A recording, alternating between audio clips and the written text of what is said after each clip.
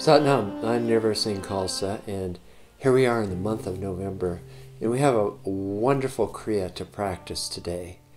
This Kriya comes from one of my favorite KRI publications called Prana Prani Pranayam, and it's called Initiation into Intuition. And that is, I remember this Kriya from a long time ago. Because Yogi Bhajan in the very early days talked about meditating on the blue pearl. And so this is what this is about, is meditating on the blue pearl, this invitation to initiation into intuition. Because your intuition is so important. If you take a look in the Yogi Bhajan library of teachings and just search on the word intuition, it's amazing how much that Yogi Bhajan talked about it in all the various times that he was teaching. But essentially what it is, and he was very specific in this lecture when he was talking about it, and that is that he was saying when you wake up, and I think he was saying this in figuratively as well as literally, when you wake up, you will begin to have the answers to those things that have been really bothering you or you've been trying to work out. And so it's partly the fact that we have so much ability to understand on all kinds of levels every situation that we're in, but we're so used to habit and the way the mind is working to actually really process just on more superficial levels, and then we get distracted.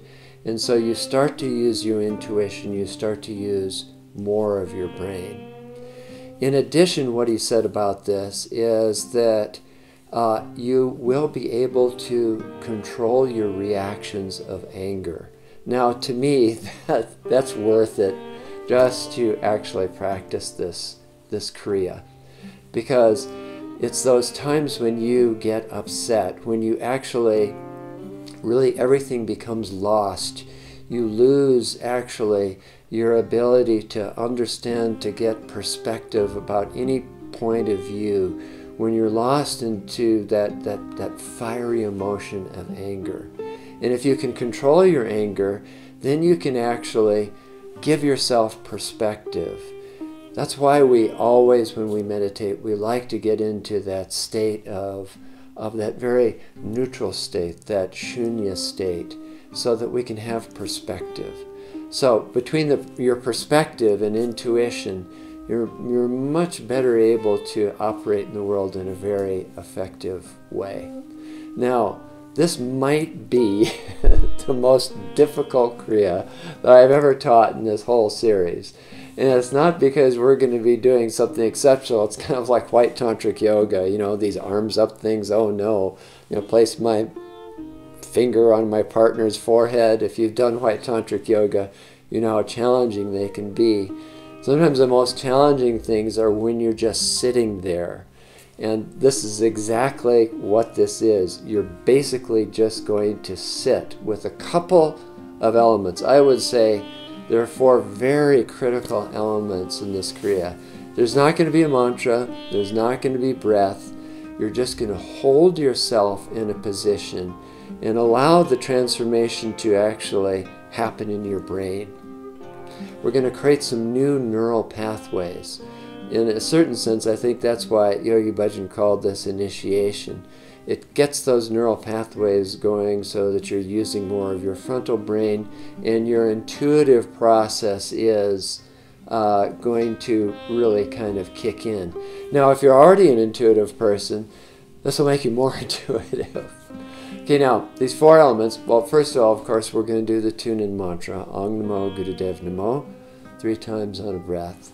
And then there's a mudra, and you're going to have 3 fingers together, and you're really going to lock down. A lot of times we have these passive type mudras, and then we have an active mudra where you're really locking down this Mercury finger, right? So that's the way the hands are going to be. So that's an important element.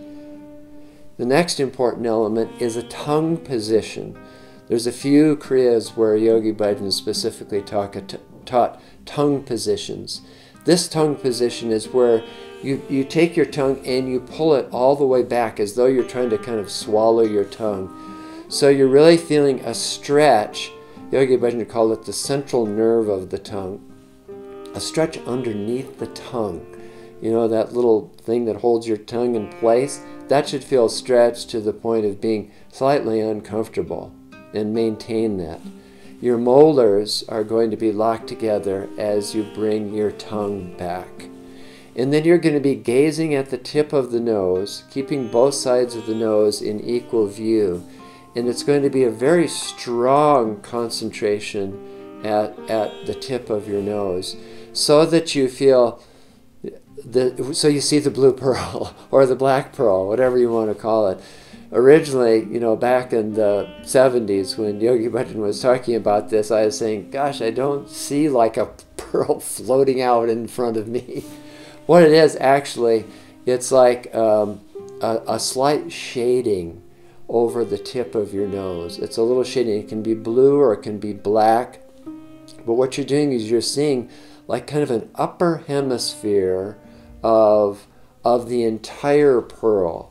From the mystical sense, the whole sphere of the pearl is there, but you're just seeing like an aura or a slight shadow over the tip of your nose. That's the blue pearl, the black pearl.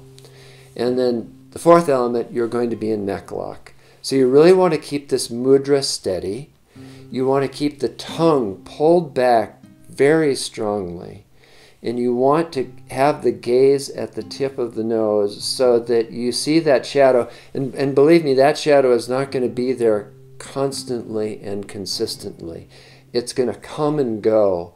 But to remember to do the tongue, to remember to keep the strong concentration at the tip of the nose, to remember to keep the mudra, and to remember to keep yourself in neck lock, that's kind of enough, because you're going to find that as your mind wanders, you're going to like loosen yourself from these positions. Not that I want you to be like totally rigid the whole time and holding yourself out of fear.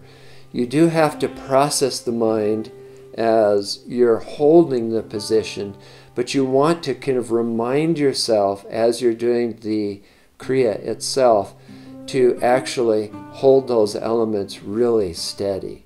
That's what Yogi Bhajan said about it. He says, even if you can manage to be there for 3 minutes of this, you'll have won the game.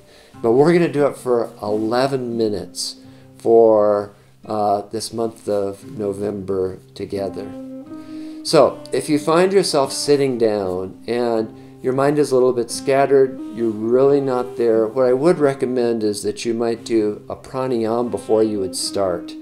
You can do an alternate nostril breathing. You could do some breath of fire, because the meditation just with those elements that I talk about is actually pretty challenging just to really hold it. So this is what it's going to look like.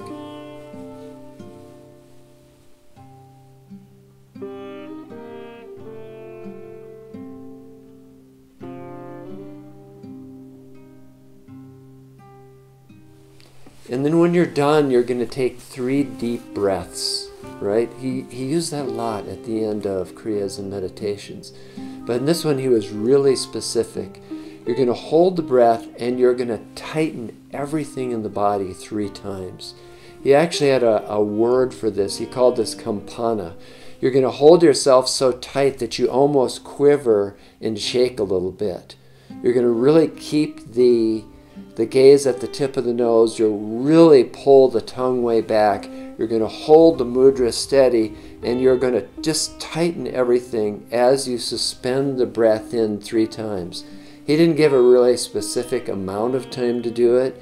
10, 15 seconds would be enough for each one of those 3 breaths. But he said it was very important for that distribution of what you've been doing with the central nerve, the Sushumna, the central nerve, the nerve of the tongue, to really work on the brain and opening up those neural pathways to distribute throughout your entire body. And so, 11 minutes, we're going to do it together. We're going to initiate ourselves into intuition. And intuition is the most important thing that you can have. You'll find the answers to all these things that are happening with you. You'll be able to actually understand the consequences of sequences that you create. It's a way of making your life a little bit smoother, a little bit happier, a little bit healthier. So we'll do this together this month. Sat Nam.